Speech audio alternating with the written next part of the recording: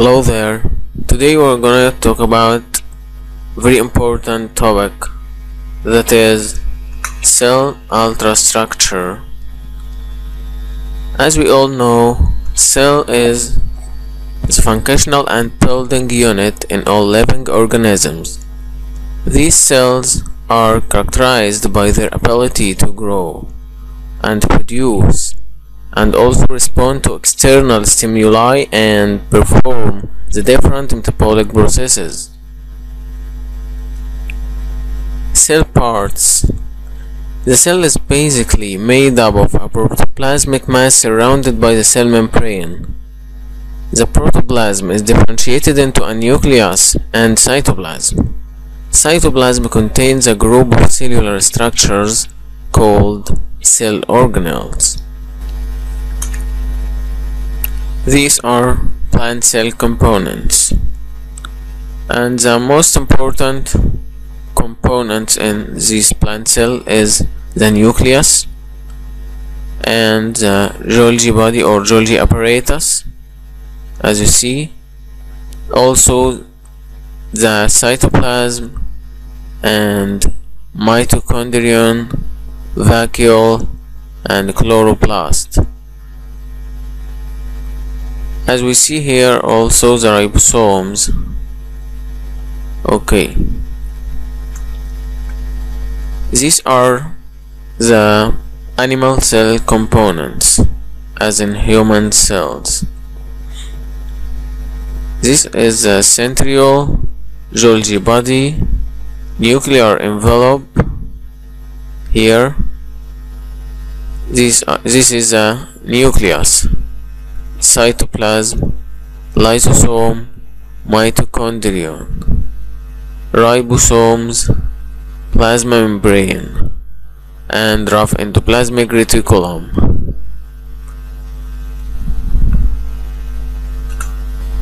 First, we're gonna talk about cell wall. Cells of plants, algae, fungi, and some bacteria are surrounded by a cell wall besides the cell membrane. This wall provides the cells with support and protection, as we know. Cell wall is characterized with being pitted. It is mainly composed of cellulose fibers. Therefore, this wall allows the passage of water, dissolved and dissolved substances through it easily to provide nutrition for the plant. Secondly, we will talk about cell membrane or plasma membrane. As we know, it's a thin membrane covering the cell and separates its components and surrounding medium. This membrane performs a basic role in organizing the passage of substances to and from the cell. Besides, it prevents the spreading of cytoplasm outside the cell.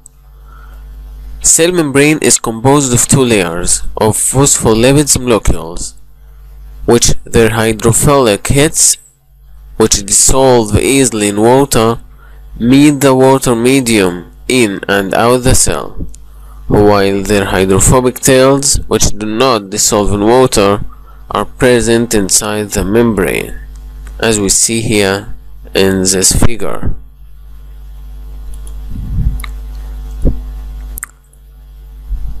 As we see here, those are the two phospholipids molecules. These are the hydrophilic heads, and the tails are hydrophobic. As we see, these are in and out, and those inside.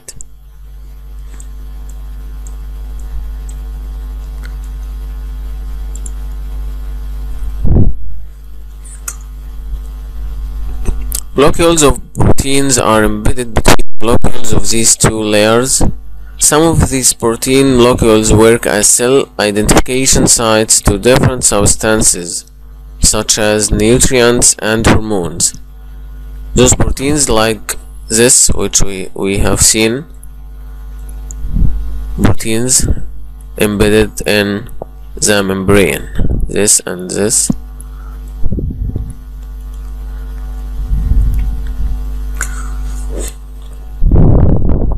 So they work as cell identification sites to different substances such as nutrients and hormones for the cell to identify them, while some others work as gates to pass the substances to and from the cell.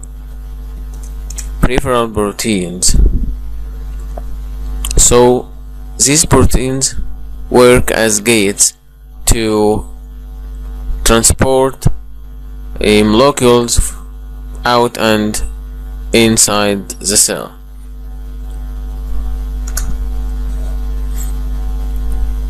Due to the phospholipids forming the cell membrane or a fluid substance, the membrane in turn is considered a fluid structure similar to the oil floating on water surface, because we know if we pour some oil in a cup of water, oil floats on the surface of this water because it doesn't dissolve in water.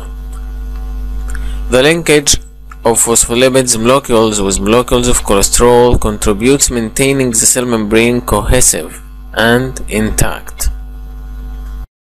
And now we have finished our first part of our lesson.